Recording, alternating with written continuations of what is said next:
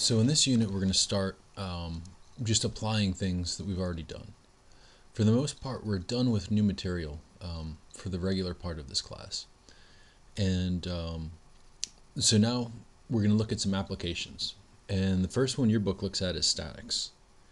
This has always kind of been like one of the most dreaded units for a lot of people taking freshman physics, because these problems really involve you know, setting up and accounting for a lot of forces.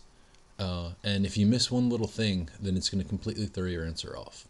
So there's a lot of places for mistakes in these problems. In fact, for a lot of you, I would recommend skipping this unit and going to the next unit on linear motion, just because that one you're going to see show up a lot more on exams like the MCAT and on the final for this class. But statics is also an important one that you'll see a lot when you're taking exams. So it's good to go over these. So for those of you who have time to do both, I would, you should definitely do both, because this is part of the class. But if you only have time for one unit left, I would skip this unit now and go into the next one on linear motion and systems of and coupled systems, because I think that's going to be a lot more useful for you. But for statics, this is really like the entire process is very complicated. There's an entire engineering course on this, but it really lies down to one basic problem. So for example, let's say we have a wall and a floor, and we have a ladder that's leaning up against the wall.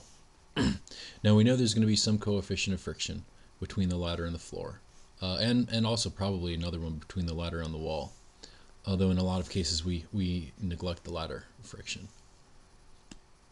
And so we want to find out, how steep can we make this? So what can we make this angle theta so that the ladder doesn't slip? Or more importantly, let's say we have somebody going up the ladder, like a firefighter or something, and we want him to be able to go up. And so we want to be able to find out how far can he go up the ladder before the ladder is going to slip and he falls down. So these are the types of problems that we're going to cover in this unit. And the basic principle is we're going to sum up all the forces and find the net force, and we set that to 0, right? Because the net force is equal to the mass times the acceleration. And so, static is, when we talk about something being static, we're saying something's not moving. So if something's not moving, then it has no acceleration. So if there's no acceleration, then there's no force. But it also means something else. We're also going to sum up the torques. And we're going to see that if we sum up all of the torques on the system, again, I think you can guess what this is going to be, because we know that the torque is R cross F. And again, if we're not moving, then that means that there's no force. So that means the torque is also going to be 0. So that's what these problems basically involve. So it seems simple enough, right? We sum up all the forces to 0. We sum up all the torques and set them to 0.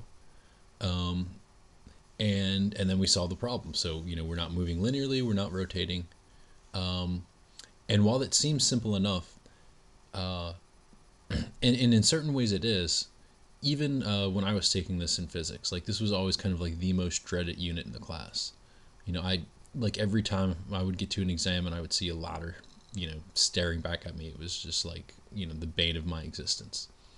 So, if these problems seem, difficult to you, despite, the simplicity of the general idea behind them, that's okay, because these problems can be, a lot to deal with. So I don't really have anything else to tell you about theory behind this in this unit. So basically the rest of the unit is just going to be working different types of problems, so you can see how see the techniques that are used to solve a statics problem.